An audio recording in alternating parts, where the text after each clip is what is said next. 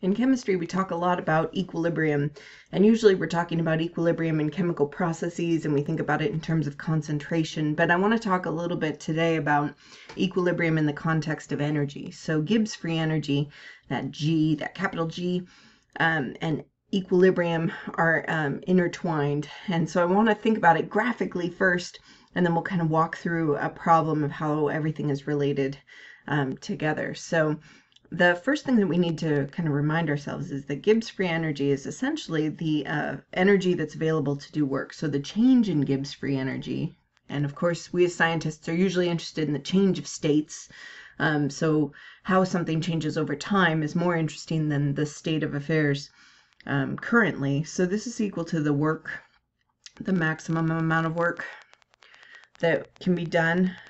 So you could kind of think about this as the maximum useful work.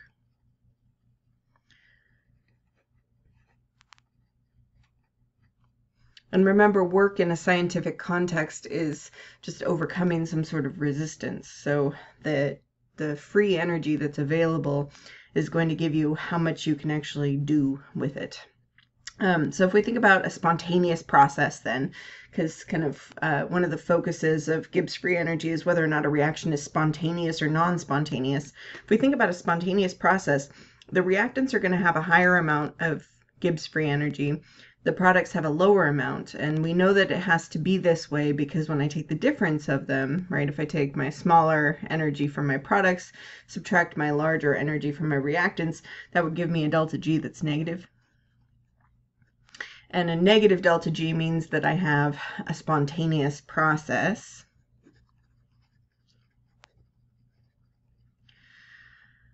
So we might have a graph that looks like this with kind of time or reaction progress that's here on my x-axis and free energy that's on my y.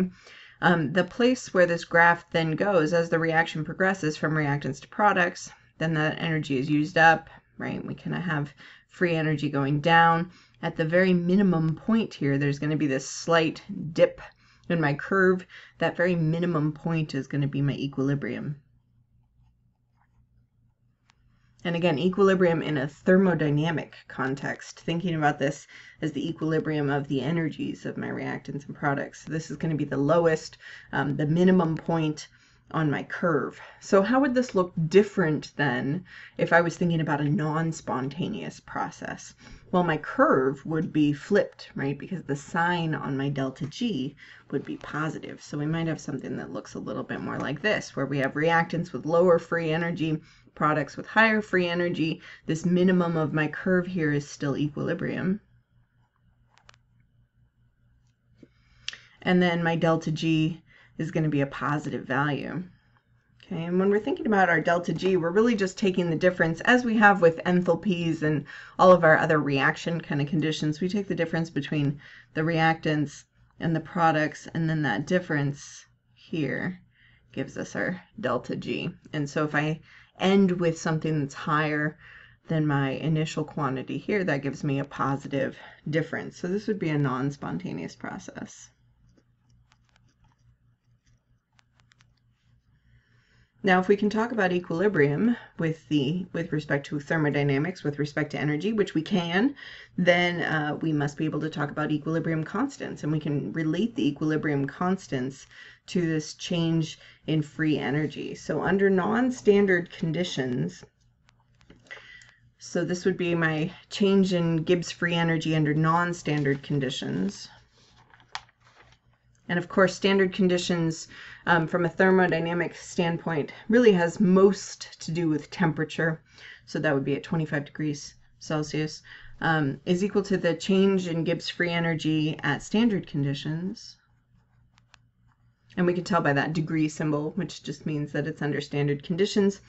R is a familiar face. We've been using R since gas law kind of equations. So this R is our thermodynamic R, so we need to have the units of joules per mole Kelvin. So it's going to be our 8.31. T is the absolute temperature, so it's going to be in Kelvin, absolute. And then Q here is our reaction quotient.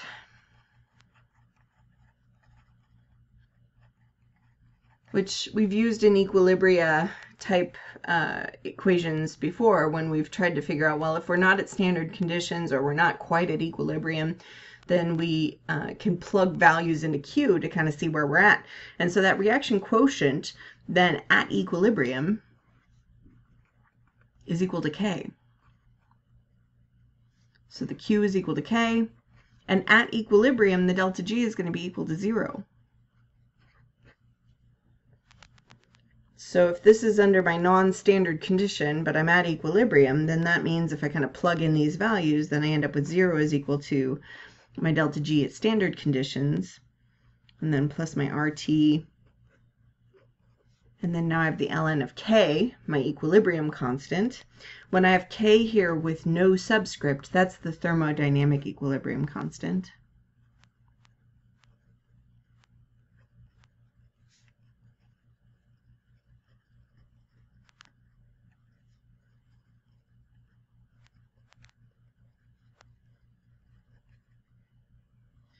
So there's a lot of K values. If you've studied equilibrium for any length of time, you know there's a zillion different K values with a zillion different subscripts which tell you interesting information about those particular reactions.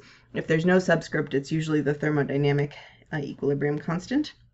Okay, so I've set this equal to 0. If I do some rearrangement, because I'm interested in my delta G, because that Gibbs free energy is what's giving me information about the spontaneity of the reaction, and if I want to relate the delta G to the K, my equilibrium constant, then the delta G is going to be equal to negative RT ln of K. And this is also an incredibly important equation, especially thinking about equilibrium, thermodynamic equilibrium. So let's look at a problem to do some examples of calculations here.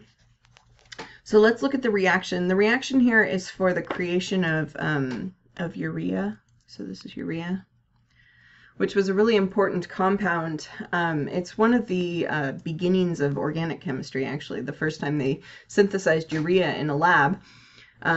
This was actually Friedrich Wöhler who synthesized urea in the lab. Friedrich Wöhler.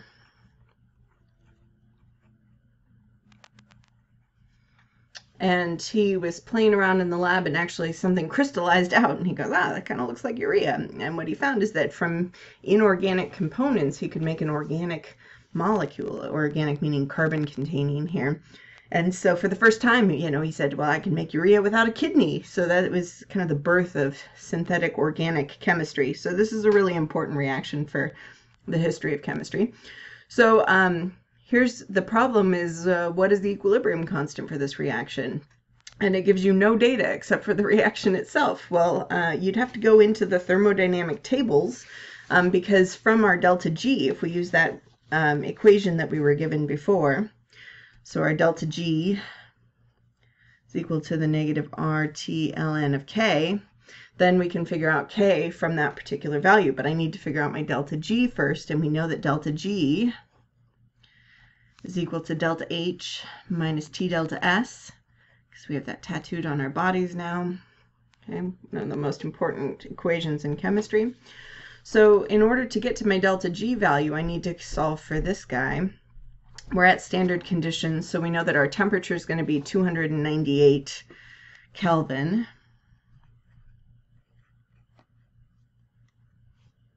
Okay. So that's something that we know. We know our R value, so that'll be our 8.31 joules per mole Kelvin. Okay, so that'll be an important value. And then to get to my delta H and my delta S, I need to go to the thermodynamic table. So you probably have seen tables if you've been studying chemistry a while and studied thermodynamics. You've seen tables that look like this. These are for your enthalpies. You're given values of specific compounds at our standard temperature in our specific phases. And then we also have the same for entropies at 25. So I'm going to go into my tables and I get the values. And then for my enthalpies, I've just kind of taken them all out here. And we know that our delta H is going to be equal to the sum of the products minus reactants. So it's going to look like this.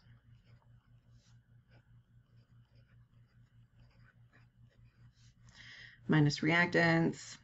And we have to take into account our molar quantities of each. So I'm taking into account how many there are in this particular reaction.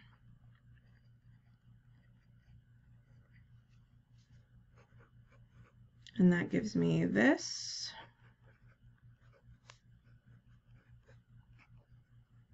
And our standard enthalpies are in kilojoules per mole.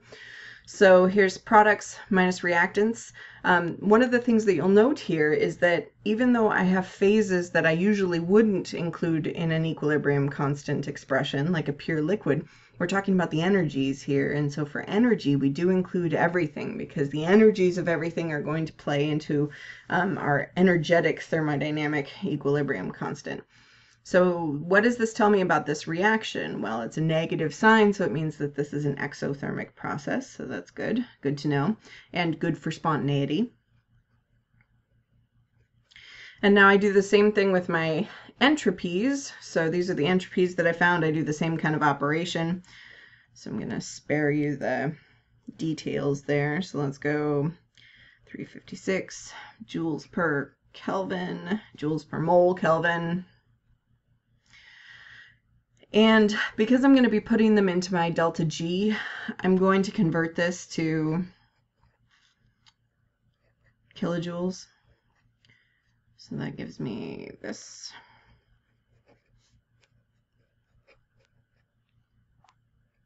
Now it's negative. What does that tell me about this reaction? It's a negative delta S, which means that I'm getting more ordered, right? Negative delta S is a bad thing, so we're getting more order in the system. Which kind of makes sense because if we go back to the original equation here, we start off with a bunch of gases. That's good in terms of entropy. I'm going into solution kind of chemistry with some water, so we're getting to more organized phases. So we would expect the delta S to be negative for this. It may be harder to predict a delta H, but with the values given, we know that it's exothermic. So we have negative delta H, negative delta S. That means this is a temperature dependent reaction if we're thinking about spontaneity. All right, so we plug it in for delta G. Here's my delta H minus T delta S.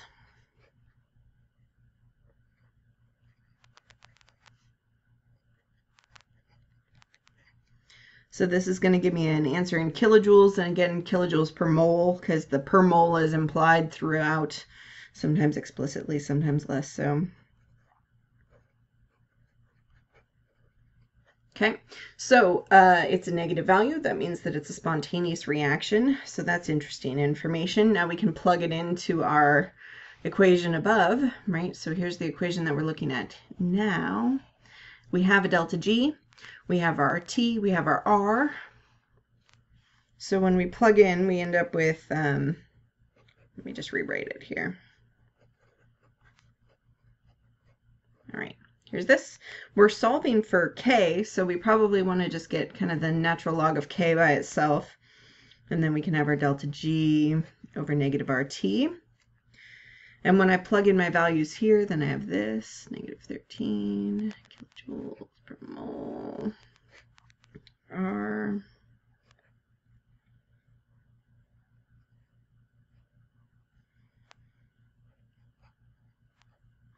We're going to have to do some rearrangement here because we have our R in joules and we have this guy in kilojoules. So of course we can kind of, you know, do some conversion. We're snappy with the metric system now.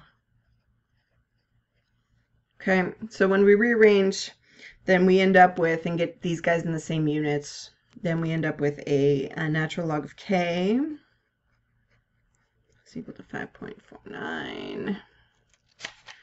And we know to undo a natural log, we need to take e to the x. And so when I take e to the x, I end up with a k that's equal to 2.4 times 10 to the second. Well, what does that mean? It's a pretty large value. So because it's large, that means that the products are favored in this reaction, and it's a spontaneous process. And we can tell that it's a spontaneous process because the delta G is negative as well. So kind of a fun way to get at the equilibrium constant and relating it to energy.